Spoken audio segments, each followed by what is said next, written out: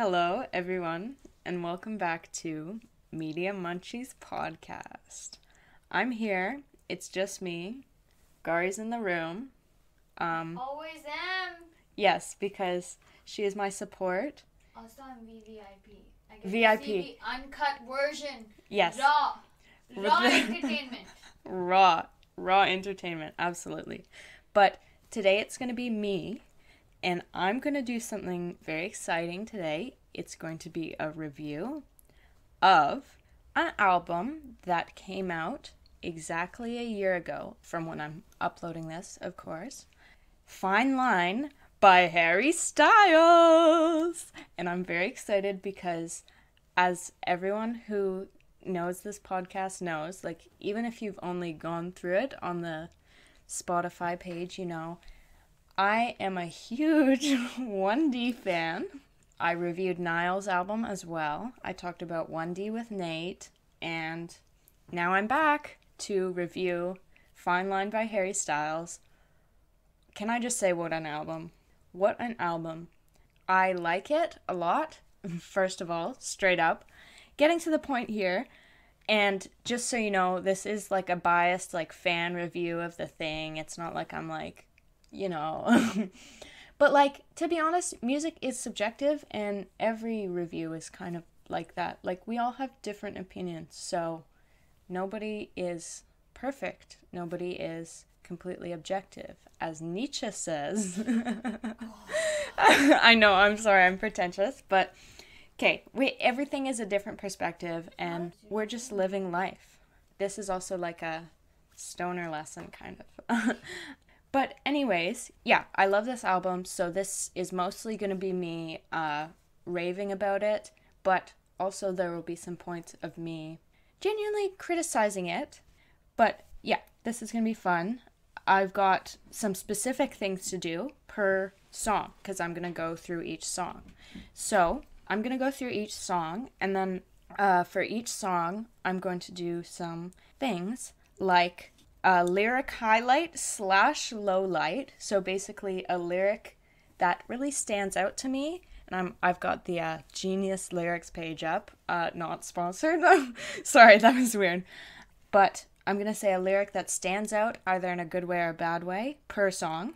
And I'm going to say where the song is in my top songs 2020 on Spotify, because that happened. And a lot of songs from Fine Line are up on my Spotify 2020 list. So I'm gonna say like the position and what it says about me. Like the reason, I think. Because it's got some interesting placements, to be honest, because they're not in like order of which song is my favorite, which I found kind of interesting. So we're going to go through that. We're also just going to talk about the song and what I think of it. And I'm going to... Oh no, I haven't even come up with ratings. This podcast is kind of unprepared, but I think I could come up with ratings on the fly, hopefully. So we're going to try that out, see how it goes. Now, let's get into it and start with our first song, which is Golden. Now, Golden. I'm already losing my mind because Golden as an album opener blew me fuck.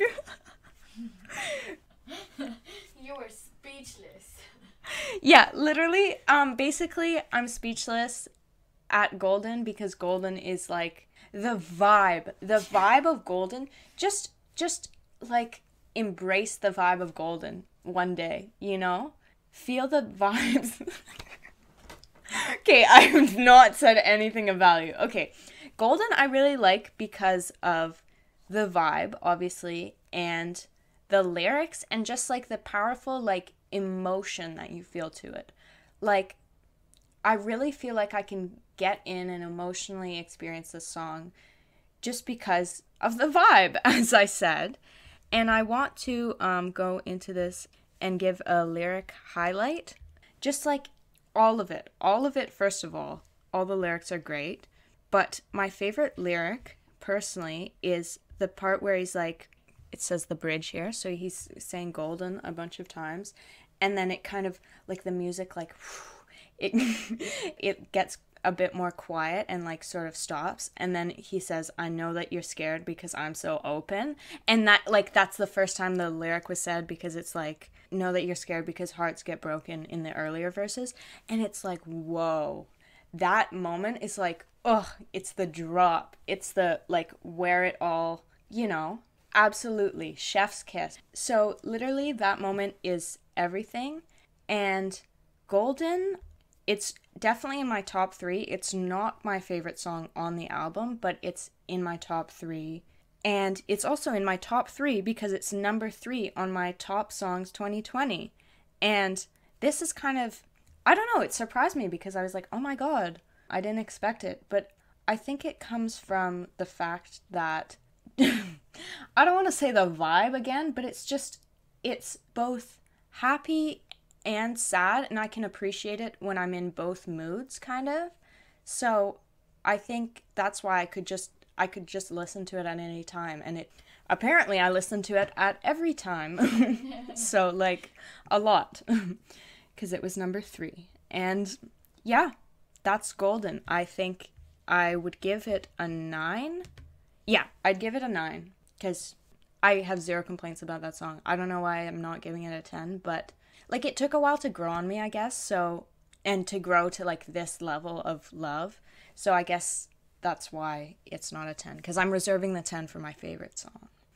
So the next song is Watermelon Sugar. Okay, I don't mean to get controversial here, but Watermelon Sugar, I know it's a fan favorite, but it's not my favorite song of all time.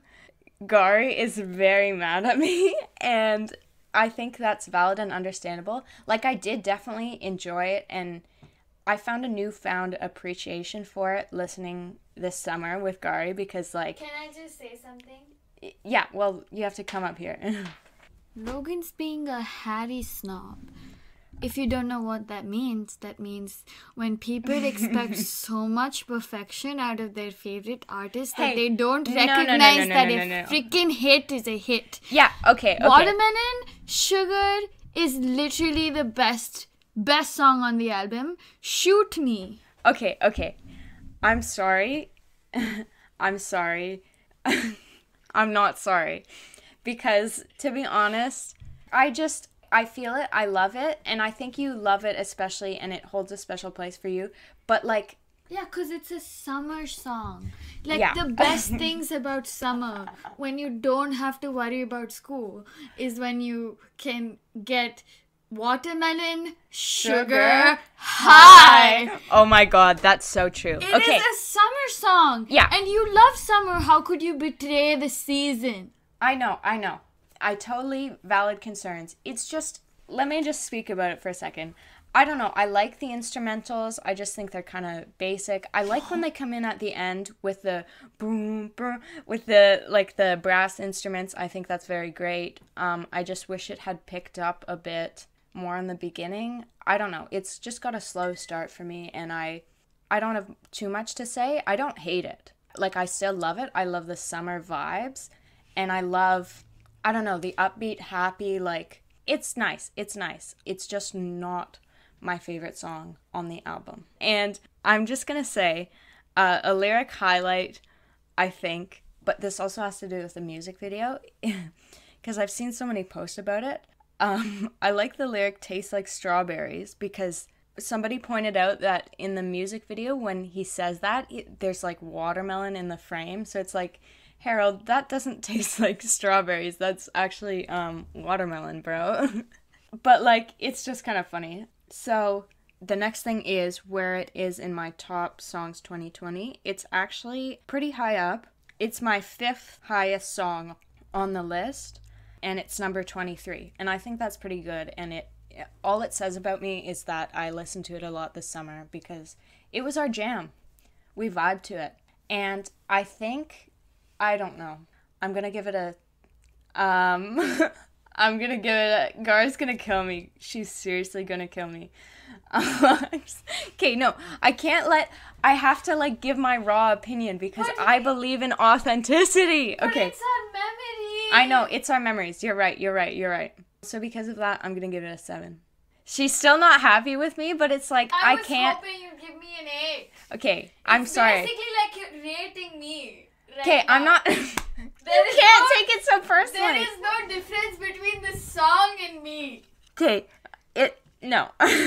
I have to give it a 7 just because of song quality. If I was rating this based on like my memories with the song, it would be different. However, I'm trying to keep this review a little bit less biased and just say like my true raw opinions of the songs without any other like factors. But you're right. If I was counting the memories, it would be a 10 because it's like a 10 out of 10 memory. Oh, thank you. Okay, moving on. The next song we have Adore You. Now, no comment. No comment. I do have to comment though. So, this song is really good. This song is seriously one of the best songs on the album, and I would also say top 3. And I love the music video. I love his fish character. I love every lyric, if I am being honest. I like the chorus. I'm not gonna,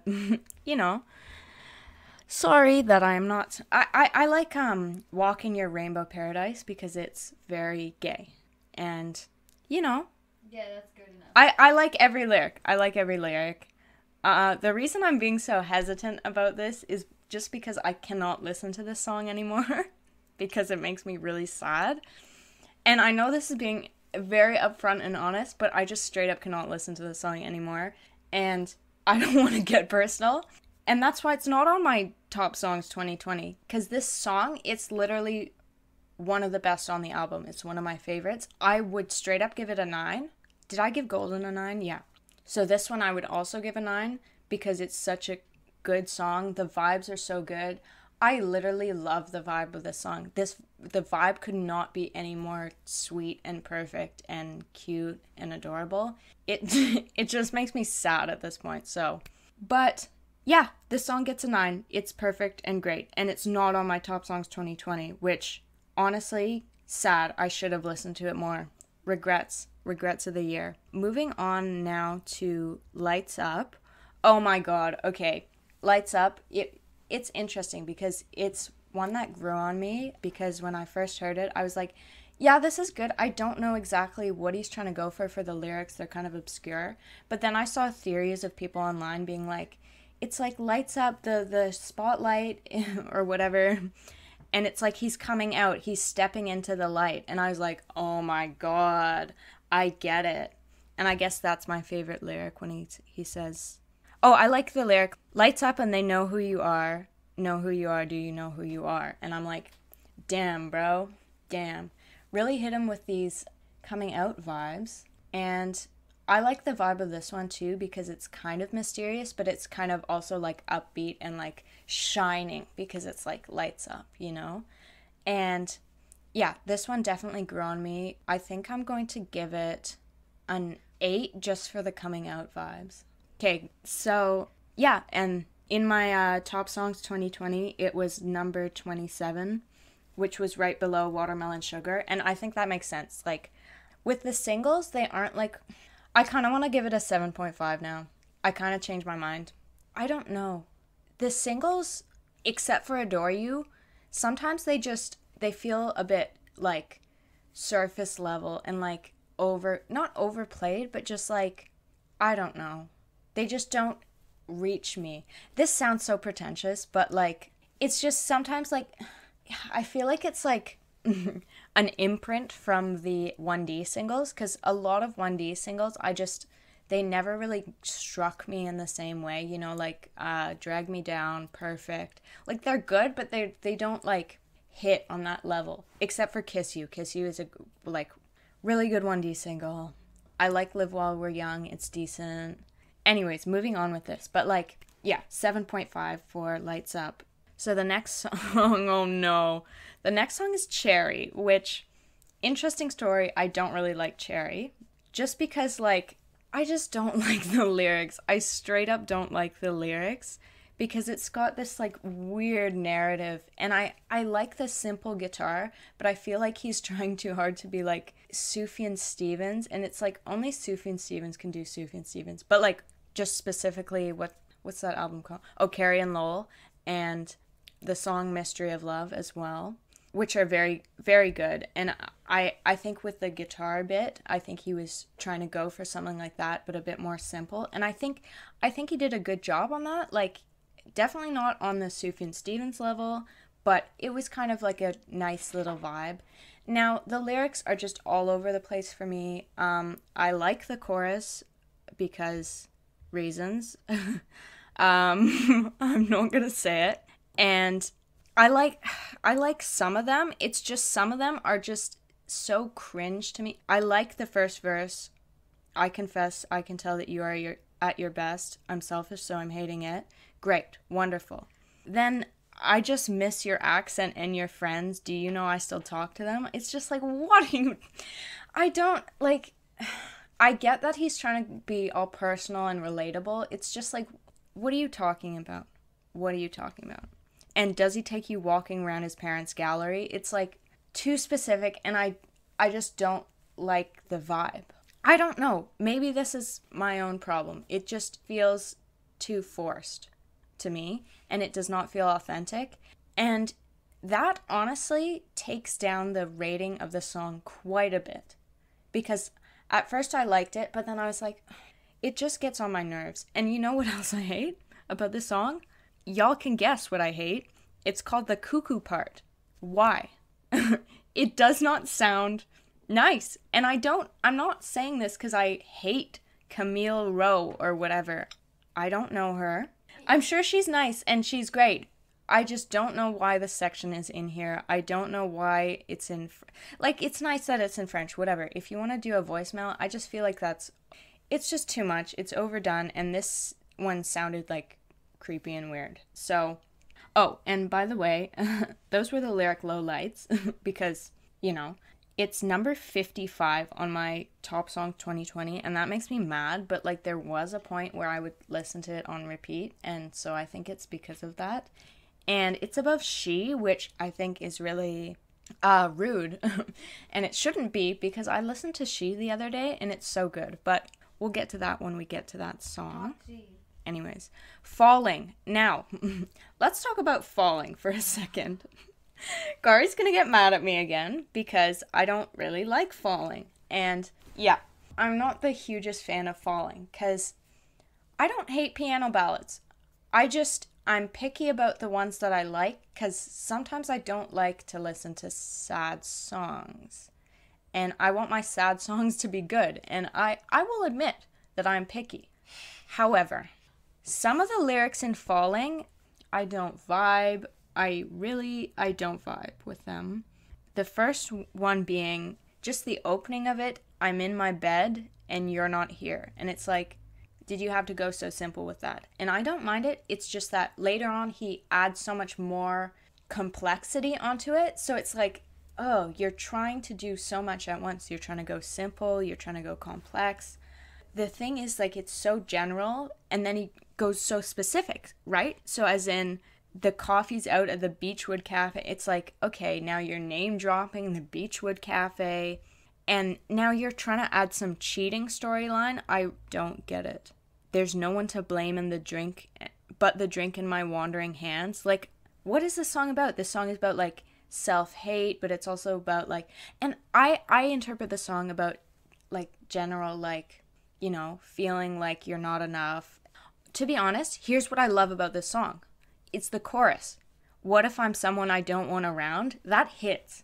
That straight up hits deep. And when I first heard the song, I was like, damn, this is the saddest song ever. But then eventually just the cringe lyrics came to ruin it for me. Not ruin it. Okay. I'm being really dramatic about these. I don't hate any of the songs. It's just certain things annoy me a bit, so I rant on and on about them. And it seems like I'm seriously annoyed about it, but I'm not. Okay, I'm going to calm down a bit. I'm going to calm down a bit and say, like, I like the chorus and I like the bridge. I get the feeling that you'll never need me again. Like, whoa. That was like a bit of a mic drop moment, and I like how it's just that line for the bridge and just like then empty noise. It's kind of nice. However, unfortunately, I just don't like the narrative, and I don't like, it's just too confused. There's too much going on, And it's like the song's trying to be simple, but it's also trying to be complex. So it's a bit of a mess.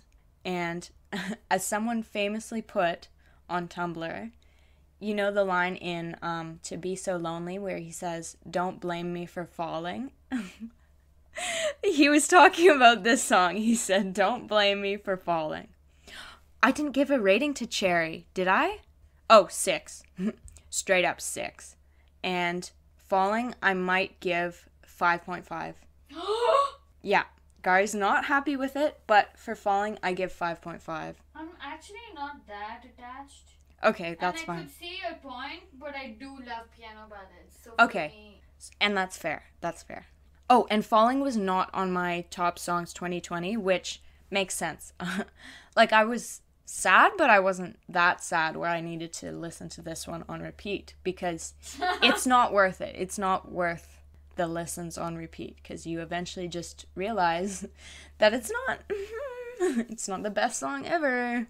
This is so harsh. I'm so sorry. I know. I just realized, like, Amy likes this song. I like this song. Yeah, Gauri likes this song. I don't hate it. I don't hate any of these songs. I'm just trying to be a bit harsh on my boy Harold before I go ham and start giving him 10s across the board. So, coming up, To Be So Lonely. Now, To Be So Lonely is kind of an interesting one for me because it's another one that makes me sad, but for different reasons. Because it's kind of got this, like, this vibe that I don't really, like, I see the character that he's creating, but it kind of makes me sad, this character. Because it's, like, this bitter, like, breakup vibe, and it's sad. I'm not gonna, like, comment my own personal experience, but it's sad. So I like the lyrics, every lyrics, basically, because it really creates this character who's, like, a bitch ass, who's, like, this, this, like, really, really, like, arrogant dude, and homie's like, "I'm just an arrogant son of a bitch who can't admit when he's sorry." And it's, like, self-aware. I don't know. I like when people create, like, main characters who are also self-aware. It feels like a really human thing, you know what I'm saying? And yeah, because of that, I really like this song, even though it kind of makes me sad sometimes. But I would still give it, like, an 8, straight up. And it was honestly my number 7 on my top songs 2020. And it's one that originally stood out to me a lot, and then it made me sad later on, and then I kind of learned to appreciate it again because it's seriously a really good song. And it's my second, like, out of the Fine Line songs, it's my second Fine Line song on my top song 2020 after Golden, and it's at number 7 because I really like it. And yeah, I really like what they do with the instruments and the guitar line that they have in there.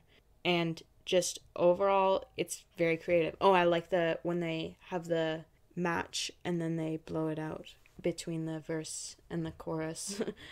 So yeah, I give it an 8. Really good song. And we're moving on to the next one. So the next song is She. Now, She is such a good song, and it's really underrated. And I think the reason I didn't listen to it so much is because, okay, I love the guitar solo on another level, but sometimes I'm not in the mood to listen to the full thing. But when I really get into it and listen to the full thing, it's the most amazing, beautiful thing ever. And it's such a good song to listen to while high, let me just straight up say. Lyrics-wise, I just want to say this song is really good, and I like how people have said that it's about gender, because I think it's a really good interpretation of it. Just the whole thing, she lives in daydreams with me, all of that. And personally, I don't mean to delve into these things and, like, assume somebody's identifying any sort of way, but I like the interpretation. Just the same vibe, that it's not about love, but it's kind of about some sort of internal feeling. And I like the line, "He takes a boat out, imagines just sailing away." I don't know, I think it really adds something to the vibe of it. And I think the highlight of the song is both the, I don't know, the instrumentals and the guitar solo and the vibe. Again, it's kind of like Golden. It's the vibe. So it's number 66 on my Top Songs 2020, and it's like the last song from Fine Line that's on there, which is kind of too bad. And I think, again, it's because what I said, sometimes I'm not in the mood to fully listen to the whole thing. But when I do get into listening to it, it's really good. And that's why I'm giving it an 8, straight up, because I really like it. The next song, oh my god. The next song is Sunflower Volume 6. Let me just tell you, straight up, this song is my favorite, and it is probably one of my all-time favorite songs of all time. Like, seriously, it's such a good song. I don't have anything bad to say about this song. I don't know. It kind of, the vibe that it gives me is a Vampire Weekend song, because it has that, like, doom, doom, doom, doom, like that little, like, I remember one time my mom pointed it out, like the ding, ding, like how Vampire Weekend songs have kind of similar noises. It's kind of weird. A lot of, like, I literally don't know what it's called. It's like chimes. Like, imagine like a ding, like, sorry, I'm so stupid. And the thing is about this song, it has the same stuff. And it was funny because when I saw the name Sunflower, I was like, haha, Sunflower, like the Vampire Weekend song. And then I listened to it and I was like, this does sound like Vampire Weekend. And it's such a good combination of vibes. Like, I would have never thought that those sounds, like Vampire Weekend vibes and Harry Styles, would go good together.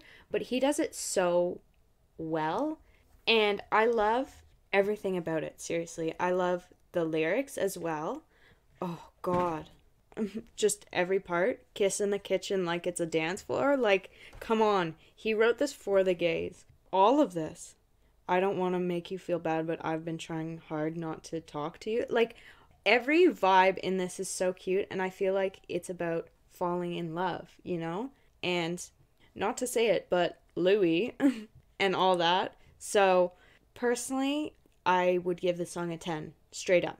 Straight up 10. I don't know what else I have to say about it. Unfortunately, it's not the highest song in my Top Songs 2020. It's actually 19th. It's actually after Canyon Moon and some other ones, which we'll talk about in a second.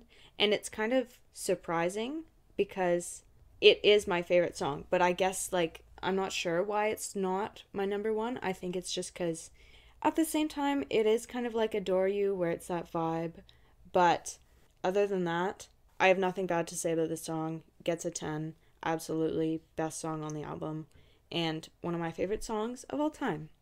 So the next song is Canyon Moon. And I just want to say this song pops the hell off. The vibe of this, okay, I know I said the vibe like 20,000 times, but Canyon Moon truly has a vibe. And the vibe is like road trip. The vibe is like scenery. Well, because it's called Canyon Moon. Sorry, I don't mean to sound like some hipster here, but come on. I really like it. And it gives me really positive vibes. I like the lyrics as well. Carry the feeling through Paris all through Rome. And then I like I'm Going Home, obviously, just because it's like, it just gives me the vibe of like driving on this long, like, countryside highway, and it's like you're driving home and it's like getting dark or something and the moon is gonna be out. Sorry, I just wanted to give a good visual description. But anyways, I like Canyon Moon a lot, and that's why it was number 15 on my Top Songs 2020, and I would totally give it an 8 because I love it, and it's probably in my top 5. The next song is Treat People with Kindness, and this song is sort of kind of controversial because people are like, Harry, why did you do this? It's kind of lame. It's kind of cheesy. And I'm like, okay, I see where you're coming from. But at the same time, for me, it's just so fun, and I have such a fun time listening to it, and it makes me think, oh my god, I wish I was at a Harry Styles concert. Because he wrote it for his fans. He wrote it because he loves performing and, you know, having a good time. And I honestly love that.